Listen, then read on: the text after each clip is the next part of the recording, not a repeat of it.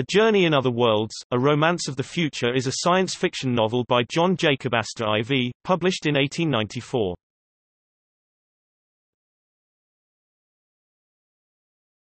Topic. Overview. The book offers a fictional account of life in the year 2000. It contains abundant speculation about technological invention, including descriptions of a worldwide telephone network, solar power, air travel, space travel to the planets Saturn and Jupiter, and terraforming engineering projects, damming the Arctic Ocean, and adjusting the Earth's axial tilt by the Terrestrial Axis Straightening Company.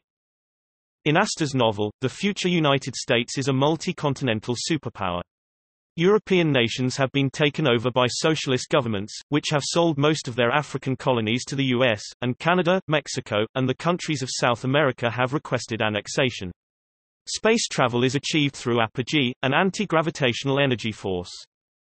Jupiter proves to be a jungle world, with flesh-eating plants, vampire bats, giant snakes and mastodons, and flying lizards. The Americans discover a wealth of exploitable resources: iron, silver, gold, lead, copper, coal, and oil.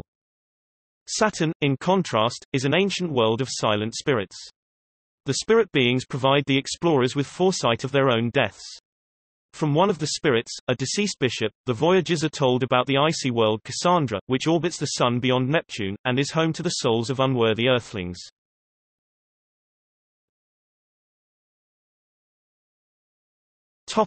Other editions.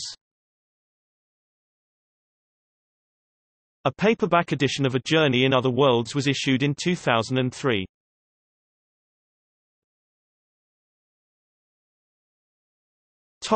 See also: Across the Zodiac 1880 by Percy Gregg, Annals of the 29th Century 1874 by Andrew Blair, The Great Romance 1881 by Anonymous, Journey to Mars 1894 by Gustavus W. Pope, Journey to Venus 1895 by Gustavus W. Pope, A Prophetic Romance 1896 by John McCoy.